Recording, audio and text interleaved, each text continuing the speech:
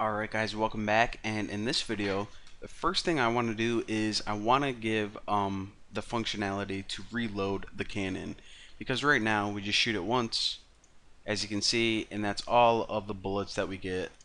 We can't click, we can't shoot ever again.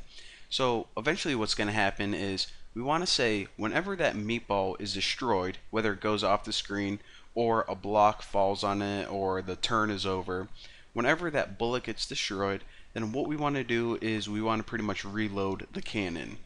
So in the event sheet, what we can do is we can just add an event, and we'll choose meatball, and where are you at, destroyed. I'll just search for it on destroyed. So basically whenever the meatball is destroyed, then what do we want to do? Well, the first thing we need to do is we need to change this variable. Did I say variable? Variable back to 0. So it's at 1 whenever you fire it, but as soon as it destroys or turns over, set it back to 0. So in order to do that, of course, system global variable, set value, and set it back to 0. Pretty easy. And the only other thing that I want to do is, remember right now we have our camera zoomed out, but whenever we're working with the game, the camera's going to be moving around. And eventually it's going to end up here because that's where our meatball ended up whenever it got shot out. However, whenever we reload, I want to scroll back to the cannon right here, right where it was by when we first started.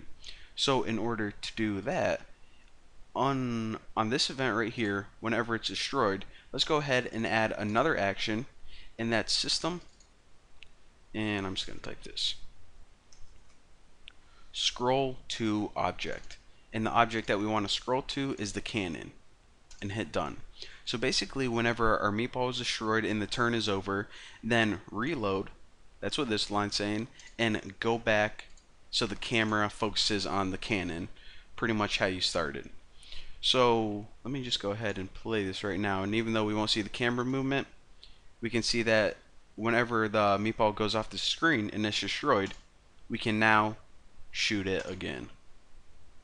Pretty freaking sweet. So now what we can do is actually start adding those blocks, and I'm actually going to do it in the next tutorial because I want to add the blocks and I also want to work on the physics for the blocks, and I'll show you guys how well, a couple other things that we can do with the tower. But for now, it was a short video, but thank you guys for watching, and I'll see you next time.